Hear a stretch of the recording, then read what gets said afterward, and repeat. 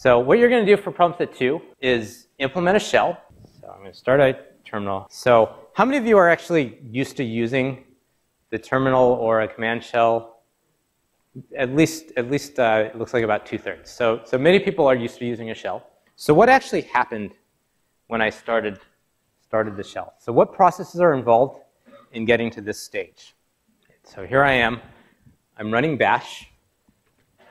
So here's bash is one process. That's running here. What process started bash? Okay, good, right. So whatever the terminal program is, and it's some program that is built into the Mac, right? So the terminal created this window, right? And within that window, we're running a new process that's running bash. What created the terminal?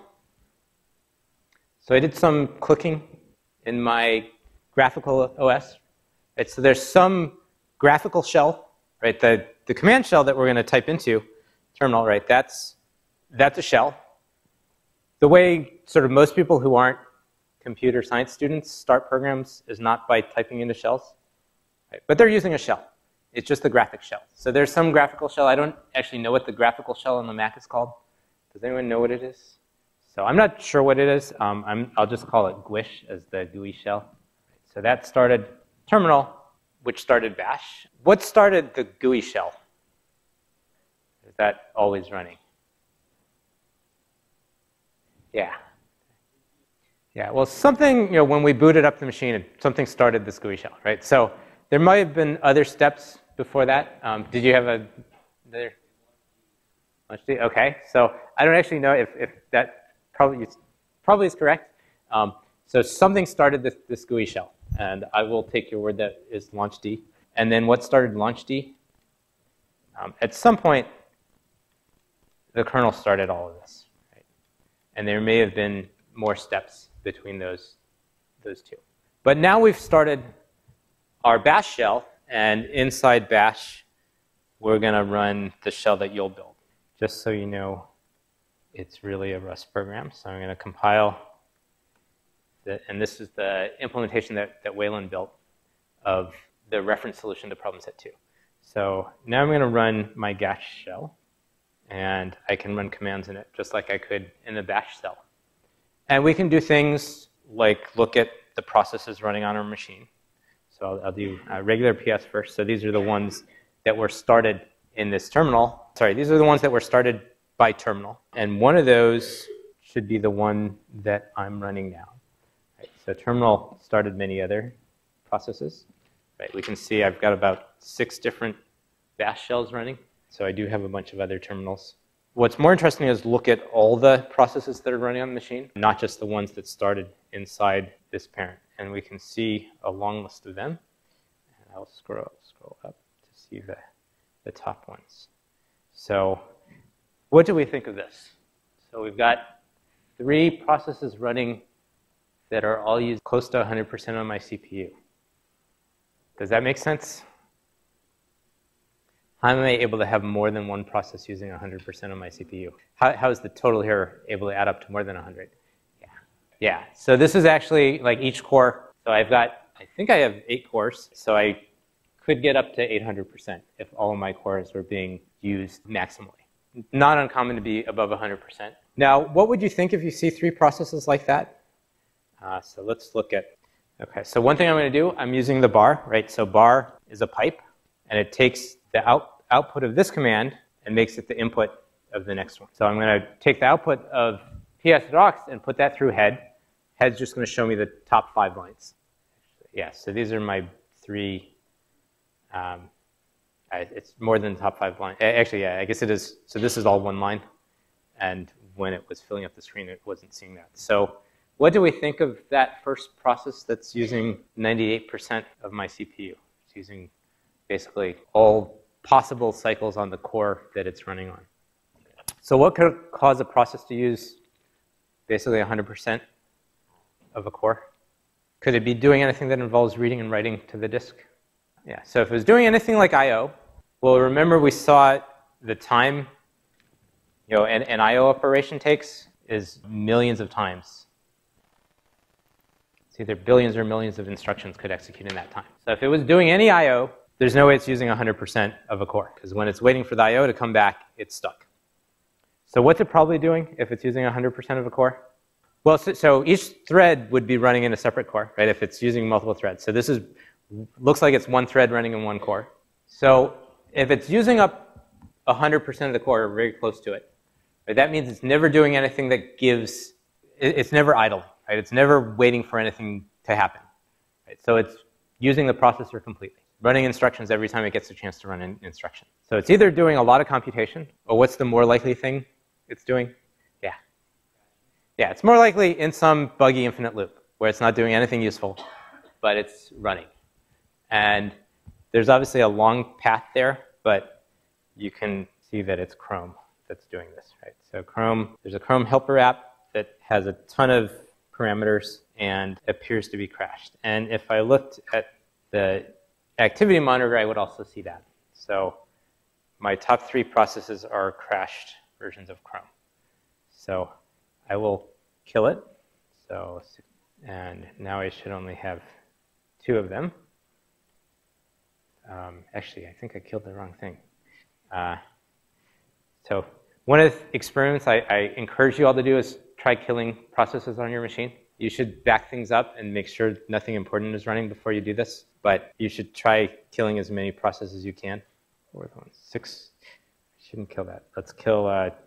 Okay, so.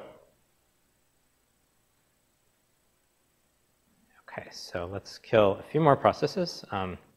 And if you were closer, you could hear my fan will stop making all that annoying noise. I didn't set up these crash Chrome processes just for the demo, that when I looked at what was running, they were already there. But I didn't kill them because it seemed like it was useful to have them continue for the demo. And let's look at some other things we can do in our shell. I'm still running in gash, which is why all the things that I type that I expect to work because they work in bash don't work, because gash is not quite as powerful as bash. But it can do many of the things that we want to do in a shell. So the first thing we're going to look at is running a background process. So we'll see if Google is up today. So we can ping it. And by putting the ampersand, it's going to run in the background. Right, so that means that that process is running. But unlike when I run a program in the foreground, my shell is still there. So it's running in the background. I can do other things. I can do start another ping, and I'm going to see the results of those 2 interleaved. So each of those is running as a separate process. They might be running on the same core and having turns to run. They might be running on different cores, and we would need to look separately. And let's actually do that. So this, okay, so now I've suspended gash with Control-Z, and we should be able to see what's running. So another way to look at processes is using top. Top will give you a live view of the processes that are running. This is sort of similar to what the activity manager gives you on a Mac. And I can see both of the pings are running. Now, why is ping using so little CPU? Yes. Yeah, so it's basically there's very little computation going on in ping, right? It's sending a packet on the network. It's waiting a while to get a response. When the response comes in, that's triggering an interrupt at the operating system that's going back to ping, and it's doing something and printing out that response, and then it's doing something else. But it's doing very little computation. We can't really tell from this if they're running on the same core or not. We can see one of the columns you can see here is the number of threads. So each of the pings is running 1 thread. Gash is running 13. Which seems like more than I would have expected at this point. But you'd have to look at, once the reference solution is released, you can look at that code and figure out why it's already running 13 threads. And it's really running some threads. So for each process that it starts, it needs to run a thread to process the output that's coming from that to display it. Right, so it's to run a process, it's starting a thread, then starting a new process inside that thread. So that's definitely why it needs more than 1. So let's see if my gash is still running, which it is. Right, so I use Control-Z to put gash in the background and get back to my bash shell. Now I'm back in the gash. And I'm going to use Control-C, which I think will kill those pings. And now I'm back in gash.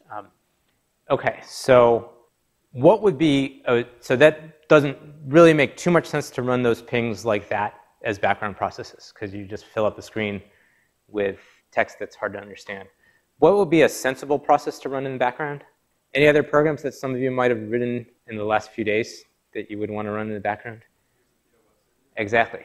So a web server you'd probably want to run in the background. So we're going to start Zepto. Should have it. And we want to run in the background. Now, when it runs, it produces a log. So we don't want to actually see those log messages in our shell. But we don't want to lose them either. So what we're going to do is redirect that log to another file. That's an I/O redirect. And that means that the output of Zepto, its output, instead of going to standard output and appearing on the screen on the terminal here, can be stored in some other file. So we'll do that. And we'll run it all in the background. So now we're going to be starting the server in the background. And instead of seeing the log messages, they're going to be written to this log file. And let me give it a name, log1. Oops. Oh, I spelled Zepto wrong. OK. Oh, I need to. OK, so now I'm starting, but I have an error. OK, good. So this actually makes sense. Can I figure out what I did wrong? So first of all, the error didn't go to that log file. Right? So that means it wasn't generated to standard out stream. It was generated to standard error stream, which I didn't redirect. So that's good. So I actually get to see the error message right away. So does that make sense, that error? Yeah, that's what it sounds like, right? So it's not the friendliest error message. And this is what the Rust library code is generating, that I tried to open a port, and the error is the address is already in use. And if we had a more user-friendly version of our Zepto server, instead of seeing the Rust error, it would generate a more helpful error message from that. So what I need to do is figure out the one that's already running. And I see that I do have one already running, and kill it. Hopefully, there were no people visiting my Zepto server when I killed it. So now I should be able to start it again. Let's try. And it looks like it's running. So let's connect to it. So I'm connecting to my local host and the server there. And you'll note I'm not seeing, oh gosh, that's kind of hard to see. But the visitor count is increasing. I'm not seeing anything here. But we can look at what's in the log file and see that it is logging those messages, right? So I'm seeing the connections, all the stuff that gets logged. What I could also do, I could use tail to that log file. All these things that I'm using, like grep, tail, cat, all these are just regular programs. Right? They're programs. I'm running them inside my gash shell. And now I'm running tail-f, which will keep looking at that file and updating it as it goes. I don't know if I have any files. I think this will be an invalid request. OK. Now I can kill that. I'm going to do Control-C. So what happens when I do Control-C? So I think what happens, it killed my tail. I think it didn't kill my server. Actually, it killed the server as well. It killed everything, which is not what would happen in the bash shell. So when you implement signaling, you want to think if you want yours to behave like this or maybe a little differently. But it killed some processes. It didn't actually kill gash. So that signal got handled by the gash process, and in response to it, it killed some of the processes that it had started. And I think it probably should have only killed the tail process that was the most immediate one, but it also killed the one that was running in the background. So hopefully your implementations won't do that. What are other things we can do with our shell processes that are running? If we kill the gash process, what do you think is going to happen? Let's see. I don't really know. So let's try killing it. Kill it using the activity manager. OK, so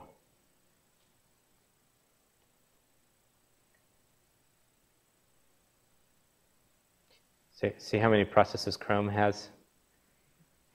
And only one is crashed now. So that's not bad. It's actually 2 are crashed. So only about 1 out of every 20 Chrome processes is crashed. So 95% are good. Let's try to kill gash. And I'm going to first quit. OK. and it killed it. And now we see the bash prompt. Interestingly, top is still running. Okay, so now my shell is really behaving strangely. This is probably not, well, this sort of makes sense, right? I killed gash. Gash doesn't have anything in its implementation to say when I get killed, I should kill all the processes I started. Right? This is different from terminal. Right? When you shut down terminal or when you kill terminal, it's going to kill all the processes running inside it and give you a warning if there are processes running before you kill it. The top process that I started inside gash is still running, but it doesn't know that it's lost control over the screen that it's running in. So now it's still running, but it's drawing updates in strange places. So you can definitely get interesting things to happen if you kill processes. I think I should probably leave that demo there before anything more interesting happens. And I will remind you to get started. Well, you should already have started on problem set 2. I shouldn't say get started. I should say continue on problem set 2.